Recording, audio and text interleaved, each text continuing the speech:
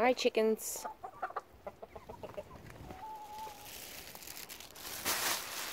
So, let me show you what I got a couple of days ago at the market.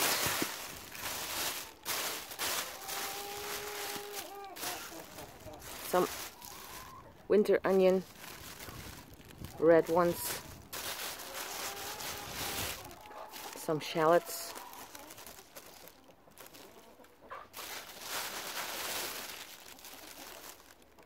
another winter onion, white ones,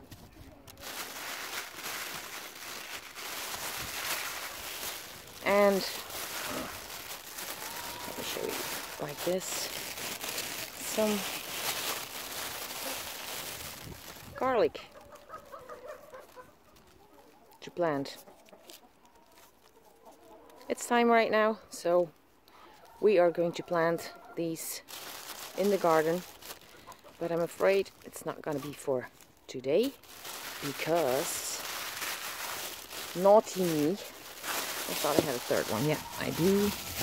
I have a third one because naughty me hasn't been in this garden since she sprayed her ankle. Oh, look, we have some company. Hello there. How are you? That has been quite the time since I've seen you. This is not my cat, people. This is a cat from some of our neighbors, and I don't know where he or she comes from, but this cat comes up to say hello every so often, and that really makes my day. I do have a cat, but he is a very old cat, 22 years old, 23, and he is wild actually. I can feed him, but I cannot touch him.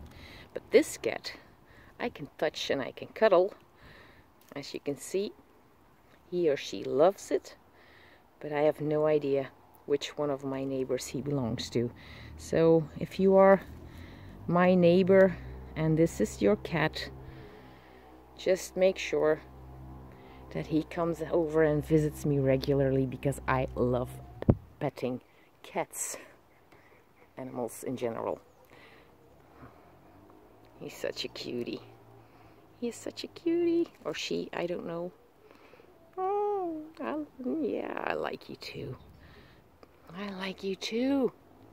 Yeah. Oh.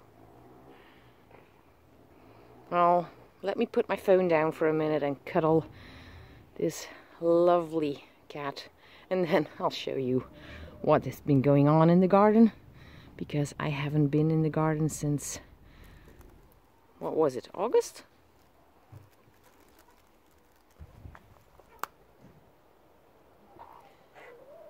So far for this cuddle intervention, but first things first, obviously, cuddles always have a priority on work, aren't I right? This is the big garden. As you can see, nothing has changed since I last took care of it and basically sprayed my ankle. So let's take a look around. We have here the borage, which is still blooming, although we did have a little bit of frost the other night, but still going. So I'm gonna try to get some seed from that.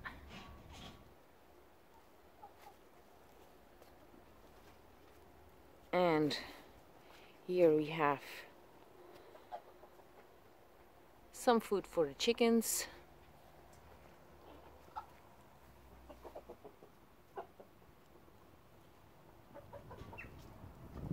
What? You still want cuddles? You still need some cuddles? Yeah. I know. Yeah.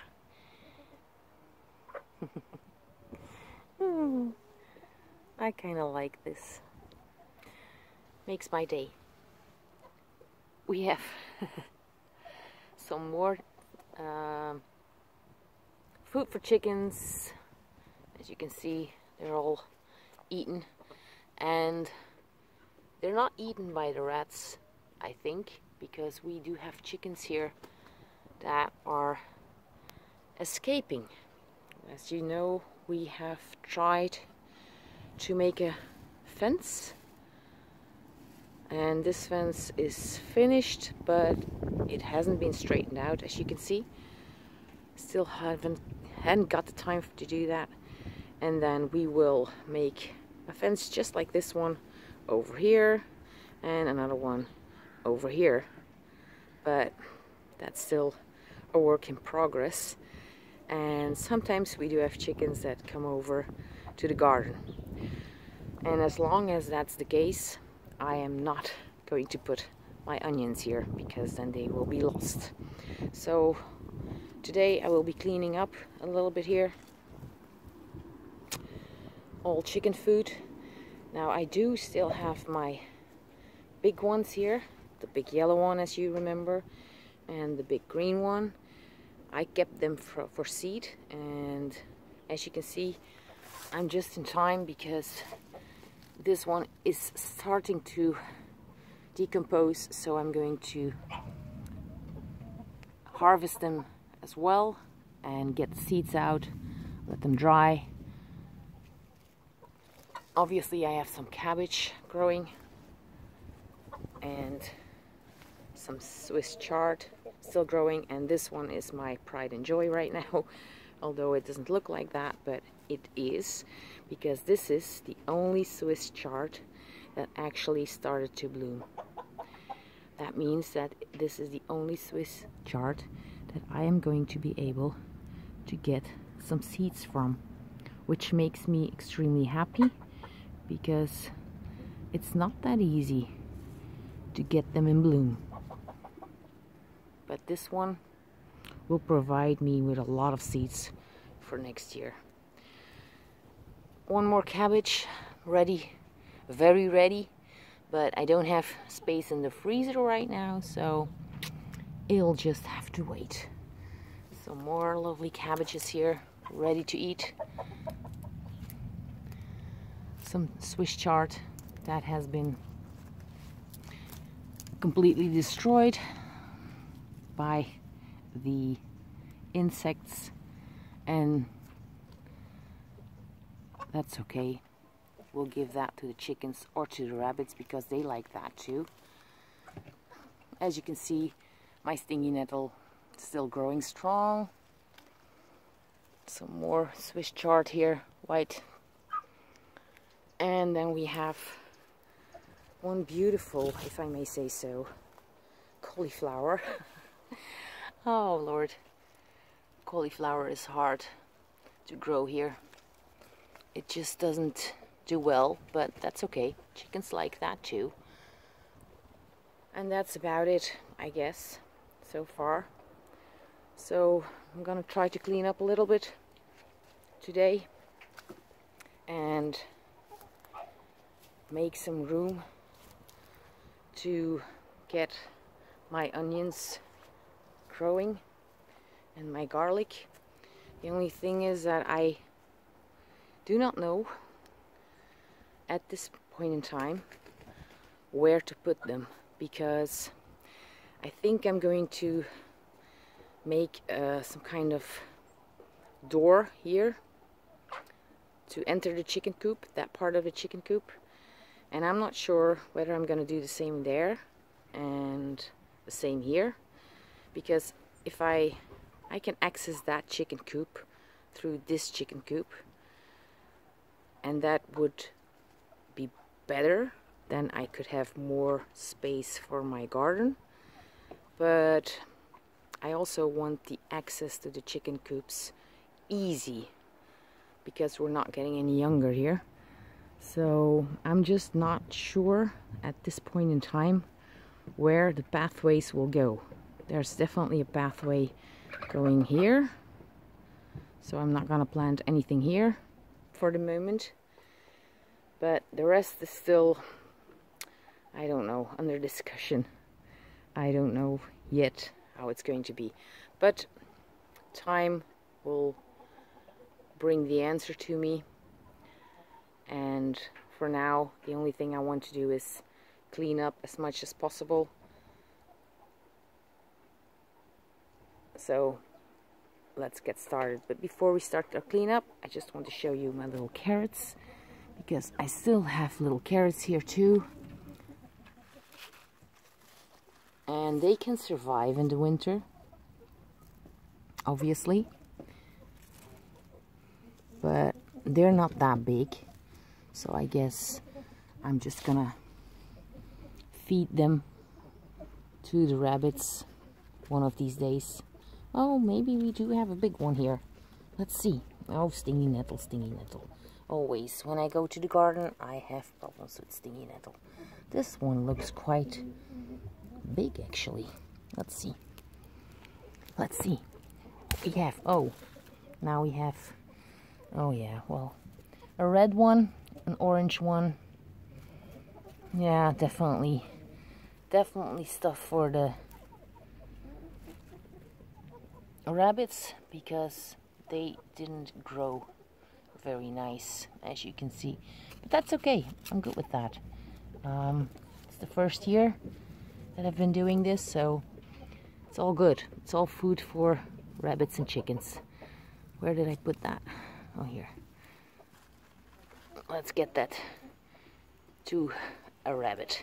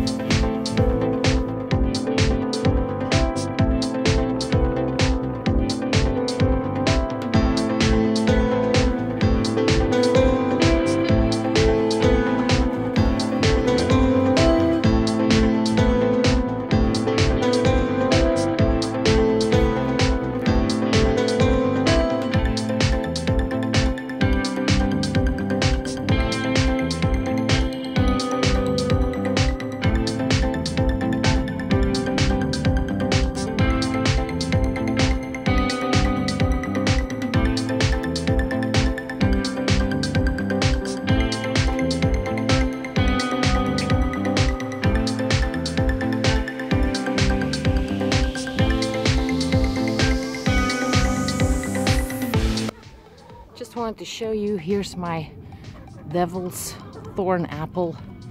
As you can see, a huge amount of pots.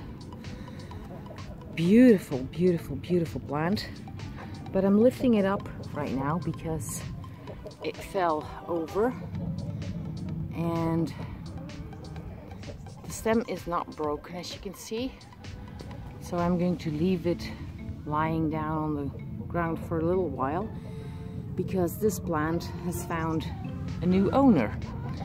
I will obviously take all of the seed pots, and once I have harvested them, then this plant will move and get a new home with my neighbor. As you can see, one of the seed pots is opening, so I have to do that one of these days because the seeds are ready. and then I will dig this beauty out, root and all, and make my neighbor hopefully very happy. So the chickens are enjoying their afternoon snack. I got rid of most of the zucchinis and the pickles and the cucumbers. Now, next up are these two bad boys, the yellow one and the green one. I'm gonna take them in and get the seeds out, and whatever is left over is obviously once again for the chickens. They're gonna have a field day today.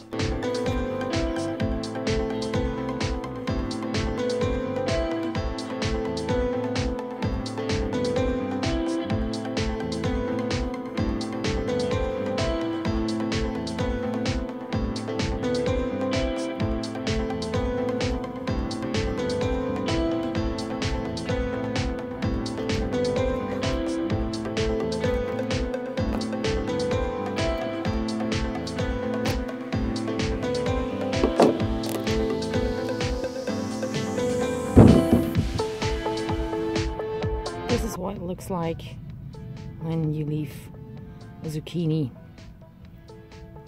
out until far in the autumn. I think it's still very edible. It's still soft, so yeah, you can still make something out of it, but I promised the chickens to give them these, so I'm going to take out the seeds and then the chickens will be happy with the meat.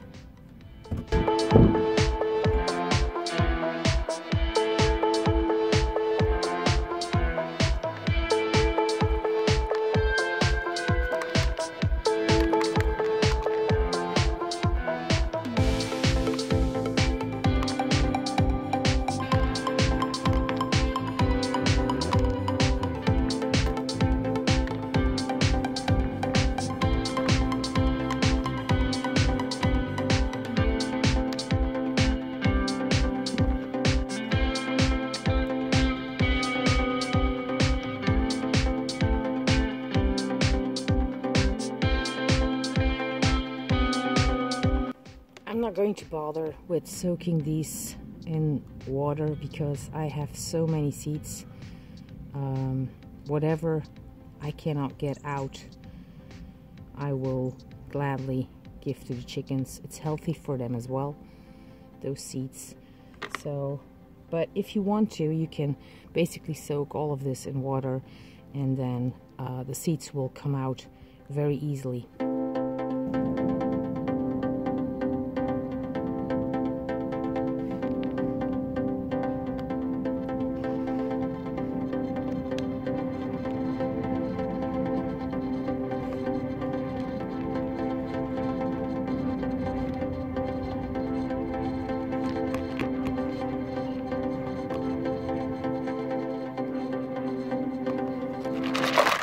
So here we have the green seeds for today. I'm going to rinse them now and label them, because the yellow ones will look exactly the same.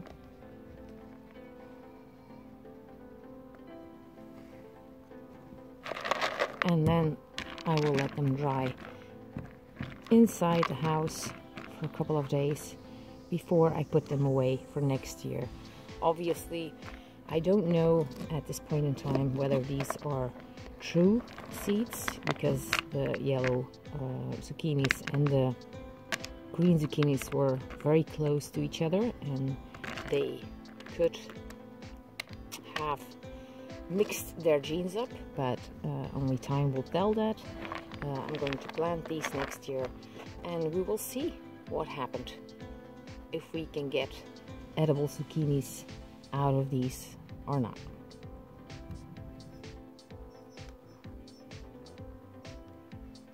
So, for those of you that want to see my cat, here's my cat.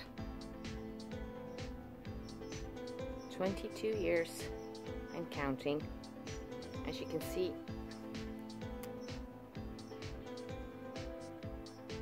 He's always very careful when I'm around.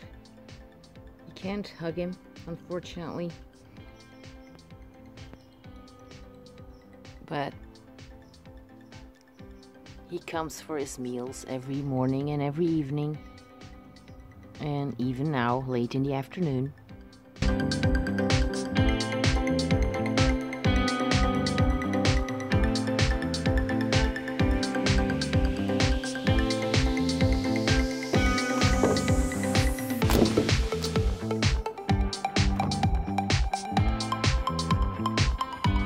So this is the last bit of the yellow seeds.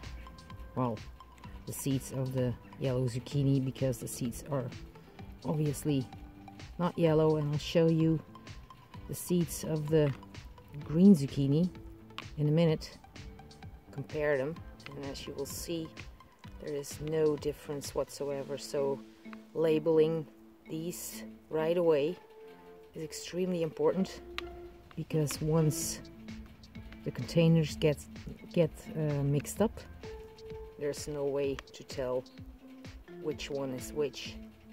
Obviously you could use two separate containers that are not identical, but I didn't think of that. And by the way, I already made my labels, so it's not going to be difficult. This looks about ready. Whatever's left in there is for the chickens. So let me get my other container. This is the yellow zucchini, and this is the green zucchini. So as you can see, the green ones do seem a tiny bit bigger, but obviously the zucchini was bigger as well. So I'm gonna wash them now and give them a nice place in the sun. Not bad for an afternoon's work. And obviously this is going to go to the chickens. I hope to see you again soon. I hope you enjoyed this video, and hopefully see you next time.